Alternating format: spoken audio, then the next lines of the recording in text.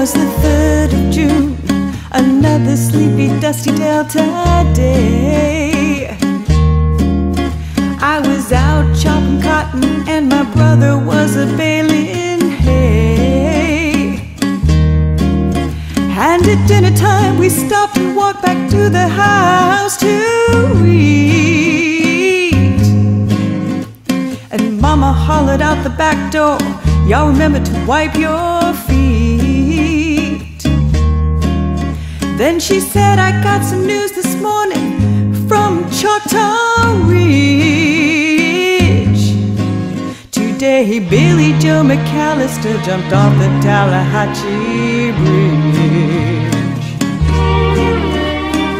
Papa said, "Mama," as he passed around the black-eyed peas, "Well, Billie Joe never had a lick of sense. Pass the biscuits, please. There's 5 more acres in the lower 40 I have got to plow."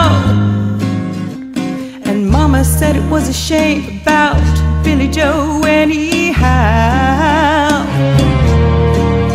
Seems like nothing ever comes to no good up on Choctaw Ridge. And now Billie Joe McAllister's jumped off the Tallahatchie Bridge. Brother said he recollected when he and Tom and Billie Joe put a frog down my back at the Carroll County Picture Show. And wasn't I talking to him after church last Sunday night? "I'll have another piece of apple pie, you know it don't seem right." I saw him at the sawmill yesterday on Choctaw Ridge. And now you tell me Billie Joe's jumped off the Tallahatchie Bridge.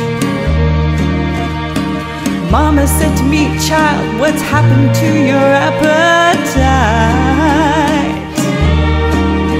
I've been cooking all morning and you haven't touched a single bite.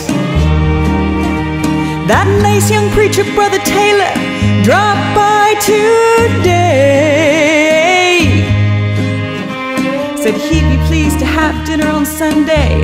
Oh, and by the way, he said he saw a girl that looked a lot like you up on Choctaw Ridge. And she and Billie Joe was throwing something off Tallahatchie Bridge." A year has come and gone since I heard the news about Billie Joe. Brother married Becky Thompson. They bought a store in Tupelo. There was a virus going round, Papa caught it, and he died last spring. Now Mama doesn't seem to want to do much of anything. And me, I spend a lot of time picking flowers up on Choctaw Ridge and drop them in the muddy water off the Tallahatchie Bridge.